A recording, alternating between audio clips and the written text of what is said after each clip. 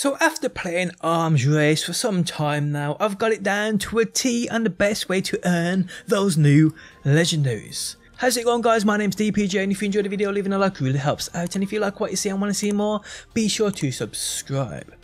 So in this video, my beautiful people, I'm going to guide you in which, in my opinion, is the best way to play Arms Race to earn and farm those legendaries.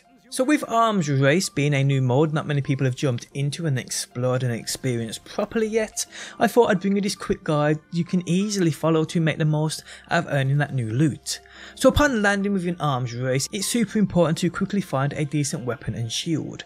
So take a few seconds to loot those gear chests. Nothing major is needed right away though, I will state. So once you're done here, bring up your menu, and what you want to do is seek out the furthest away loot cache on your map, which is still within that safe area, and then you just want to head over to it. If there are two on the very border of the map, head to the one in which on your way back to the boss you will run by another loot cache. So head out to that furthest away loot cache and do what you have to do. Sometimes you will have to clear out a few enemies to progress forward to said loot caches. And once you get to said loot caches, again you will have to take out a few waves of enemies, or sometimes you actually have to initiate the fight by pressing something or activating something.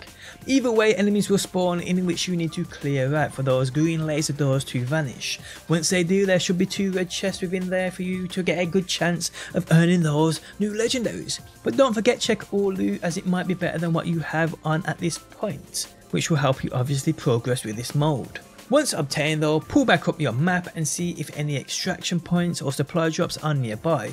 If they are, head to them, but don't steer too far away from that next loot cache, unless it's an extraction point you are heading to, as you've been rewarded a must keep legendary. Also remember, extraction points are limited in how many times you can extract at once, so keep that in mind. Now the supply drops are normally accompanied by some decent leveled enemies in which they themselves can drop legendaries too. So once you've taken these out and that supply drop has been looted, again pull up your map and see what's nearby. Also keeping an eye out on that time and murder cane. If there's another loot cache you think you can get to which is nearby, do what you gotta do.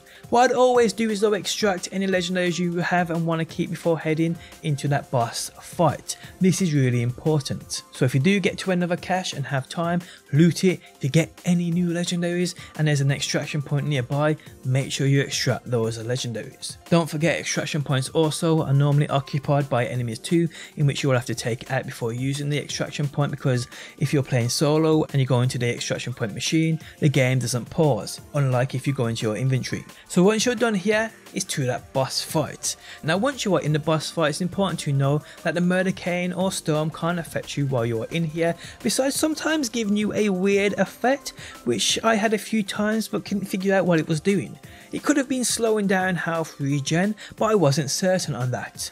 But yeah, the boss fight can get a little overwhelming, but I doubt you will struggle here. As long as you have a shock weapon to remove the initial shield and a corrosive weapon for the armor, you'll be absolutely fine. But here, to be honest, I had no problems with non-elemental weapons either. But yeah, play smart and it's quite easy, and well, hopefully once you take out this boss, you're rewarded some decent loot. Then go ahead and extract it.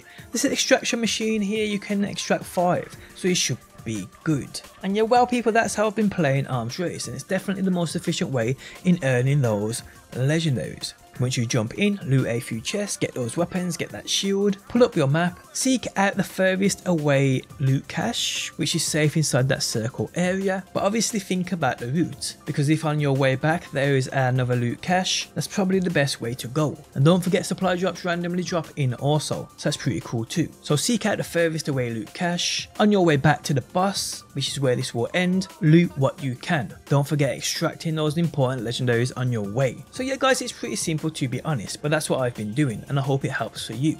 And on that note, we have come to the end of the video. If you guys enjoyed it, leaving a like really helps out. If you're new around here and want to see more BR3, be sure to subscribe. And if you never want to miss a video I upload, you can turn notifications on by hitting that bell button.